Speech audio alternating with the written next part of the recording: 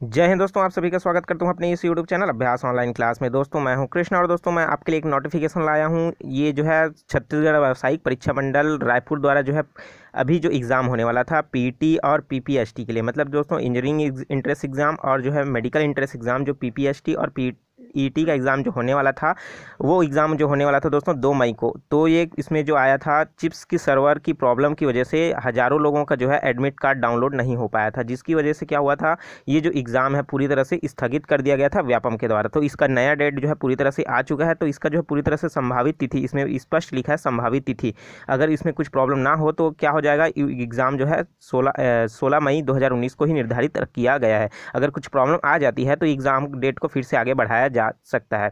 तो यहाँ पास स्पष्ट लिखा है कि संशोधित तिथि है, ये क्या हो जाएगा 16 मई 2019। और इसका जो दोस्तों सबसे इम्पॉर्टेंट बात है कि इसका जो आप जो एडमिट कार्ड डाउनलोड कर सकते हो, इसका संशोधित प्रवेश पत्र दिनांक 6/5/2019 से लेकर के 12/5/2019 तक आप इसे आसानी से डाउनलोड कर सकते हो। तो इसमें क्या है, देखो एग्ज़ाम जो है दोस्तों कितना का है 16 मई को, लेकिन एग्ज़ाम का एडमिट कार्ड जब कब तक आप डाउनलोड कर सकते हो, आप मात्र 12/5/2019 तक, मतलब इससे पहले ही क्या हो जाएगा, एडमिट कार्ड डाउनलोड करने का पोर्टल जो है पूरी तरह से ऑफ हो जाएगा। तो आप जल्दी से जल्दी इस जो है व्यापम के वेबसाइट में जा करके आप आसानी से इस एडमिट कार्ड को जल्दी से जल्दी डाउनलोड कर दे। अगर क्या हो जाएगा, अगर आप लेट करोगे तो ये इसका जो है एडमिट कार्ड आप डाउनलोड नहीं कर पाओगे। और दोस्तों ध्यान रखने वाली बात है, अगर आप एग्ज़ाम केंद्र में जाते हो तो यहाँ पास जो है पूरी तरह से डुप्लीकेट जो है आपका जो है कोई पहचान पत्र नहीं चलेगा। उसके लिए आपको ओरिजिनल पहचान पत्र लेकर के ही जाना है। और दोस्तों इसका क्या है, इसमें मेन बात यही कहा गया है कि परीक्षा दिवस से 3 दिन पूर्व ही प्रवेश पत्र आपको डाउनलोड कर लेना है, और क्या हो जाएगा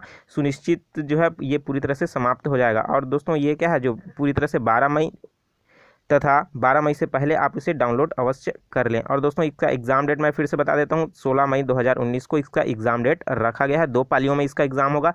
पहले पाली में जो दोस्तों आपका जो है पीईटी का एग्ज़ाम रहेगा और दूसरे पाली में आपका पीपीएचटी का एग्ज़ाम रहेगा।